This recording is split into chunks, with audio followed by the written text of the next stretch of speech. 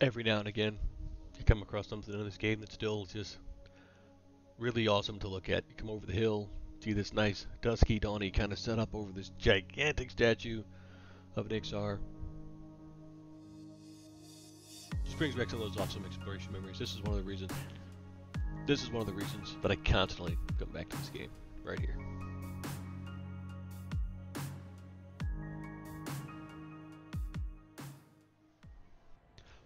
What is up, guys? Wraith here, Gray Bearded Gaming, and we just dodged a bullet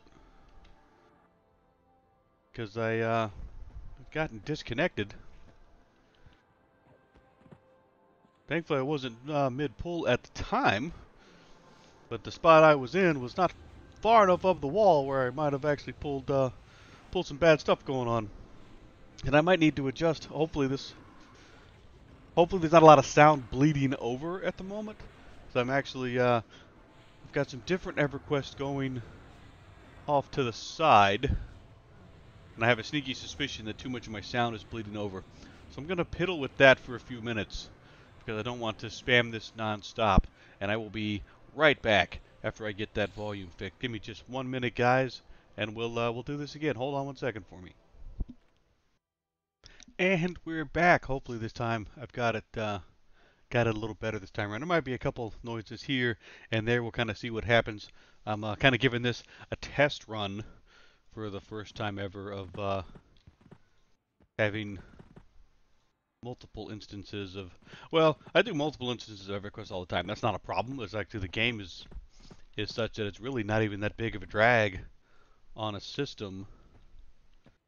Is it not the guy right there? Yeah, there it is. All right. It's not really that big of a drag on a system, but I'm always very, very careful to mind, the rules, everything of the community that I am, playing in. And I want to make sure that, anybody in this community knows that I follow their rules pretty strictly. I'm not boxing P99. I don't have another, account going in the background. It's actually my EverQuest live group. I'm trying to see if I can get them run both at the same time. So as you can see, we are back over in the Overthere. So we tried multiple times to get some action over there at the giant fort, and unfortunately it never panned out for us, guys. We tried probably 3 nights this week, and every time, and it's a popular spot, don't get me wrong. I'm not knocking people trying to go get some nice experience, but every time there was 2 to 3 groups in there. The place was all the way on lockdown. There was just nothing that we were going to be able to do to get, any experience done. And, I tried to mess around some, like going up and down like the river a little bit, but it was just so inconsistent. So finally I just decided, you know what, we're going to pop back out here, and we are just going to just do some open field. Again, it's this and unfortunately this is more for the sake of just experience, because we're not really going to be able to get any loot. Honestly, I would have been happy if I could have gotten a group at the giant fort, but I couldn't even quite get that rolling, unfortunately, because most of the times you could tell they were kind of pre-made crews of people. So even when I asked around, like I never even got any feedback really when I did a group invite. If I'd asked, hey, what's the camp check, there was always lots and lots of people at the giant fort, none of which not needed or wanted a shaman. I imagine probably because there's probably a whole lot of XR shaman out there. They do make a very good shaman themselves. The extra armor class in the same region that we're based. I think the troll region might be a little bit higher, but again, for min-maxing class, XRs, if you don't care about faction, we're a great class to go with. So we're back out here. We're doing some open field. We're forgetting how to speak our language, apparently. Let's try that again. As mentioned, we're doing some open field killing. We are on the side of the zone near the Warslicks Woods. And it's really fascinating too, because if I go that way, we'll run into the greens, you run into the blues. out in front of me, greens and blues.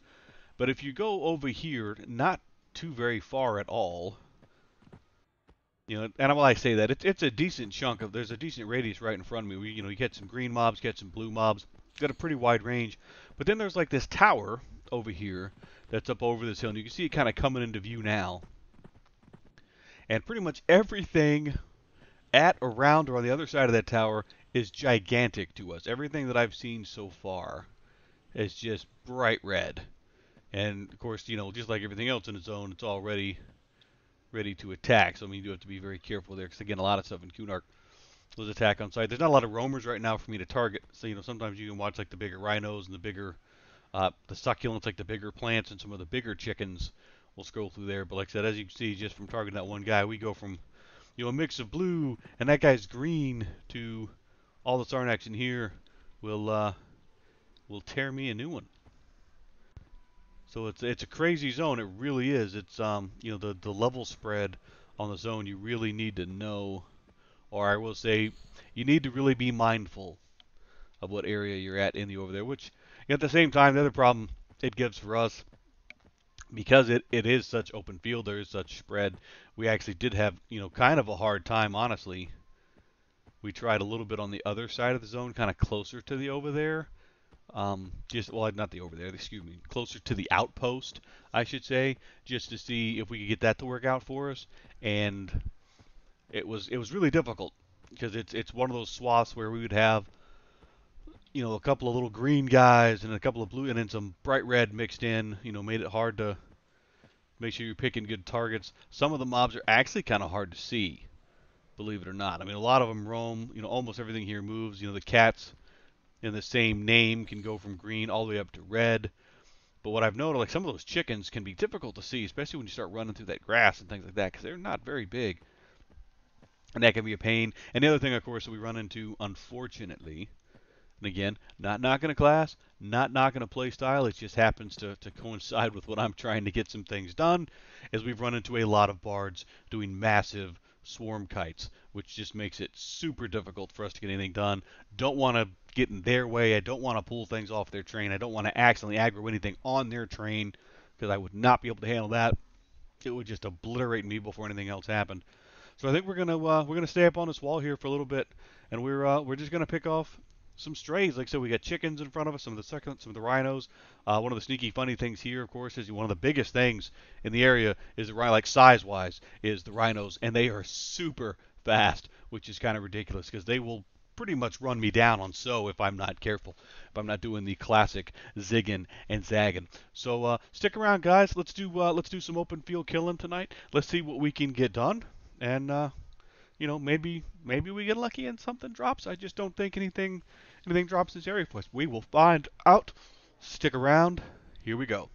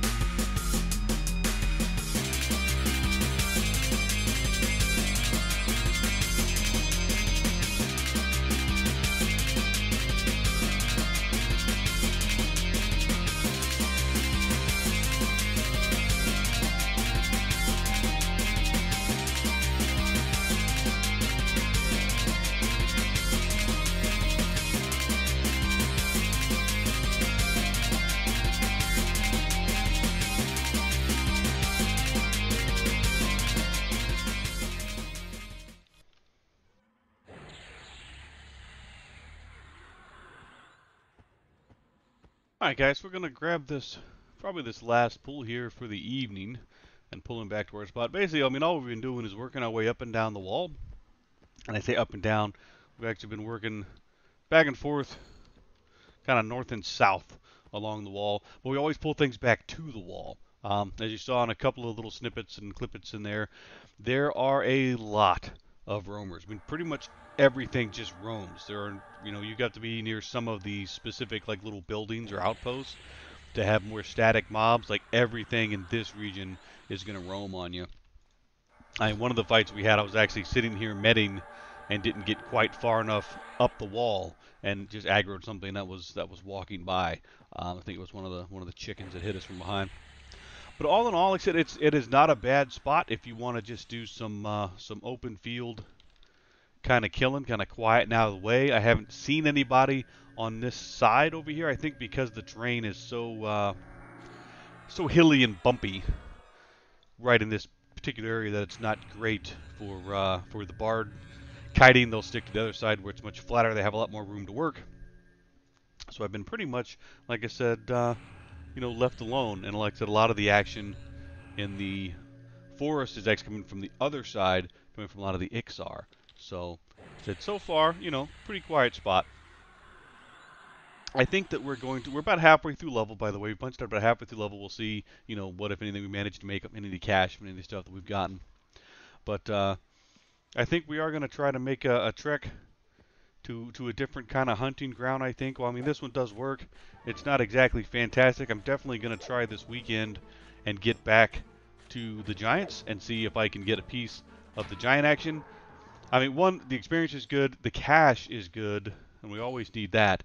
And at the same time, those earring upgrades are just super nice. Those things, they sell for a fortune out of the gate. We're not going to spend the money to buy them, obviously, because we're saving for spells. I mean, we've got, a couple hundred plats sneaking up, I think, on kind of close-ish to like 300. But with spells at, close to 20 plat a pop coming up, need to be careful on where we're putting our cash. But, again, a productive night. I've been sitting here jamming to music. Come up here, come up the wall, camp the full, jump over here on another one of my guys, beat somebody up, jump back over here, beat somebody up, go back to medding, beat somebody up. So it's been a good time tonight, keeping myself very busy jumping around on all the screens, which has been pretty cool. So that was my holiday present from my wife. Was a nice. I've got a ridiculous amount of monitors set up in front of me. She got me this super nice 6-monitor arm set up with some brand new monitors to mount in the middle. So I'm looking at about quad 27s. It's awesome. I got 22 on one side, a 24 on the other. The 24 is connected to a system behind me. So that's how I've been able to keep other things going and keep everything on the up and up, which has been very cool. But that kind of leads me to a segue. Just as a heads up, guys, it is that time of year. It's fourth quarter at work.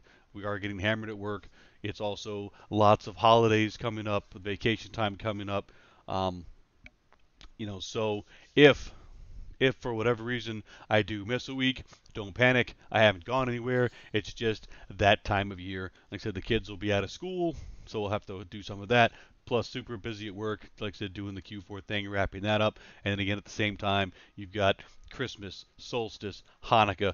Pick your holiday, Kwanzaa, if that's your thing. There's so many coming up. There's so much stuff happening that we'll kind of see what happens schedule-wise and see what, if anything, kind of gets in the way. So just kind of a heads up. Again, I will definitely, if I miss one, I will definitely be back. So I'm not going to be gone for very long. But having said all of that, as always, guys, if you do like what we're doing here, please don't forget to like, comment, maybe drop us a subscribe down below. We'd love to hear from you guys, especially if you have a cool idea about some place maybe we could go.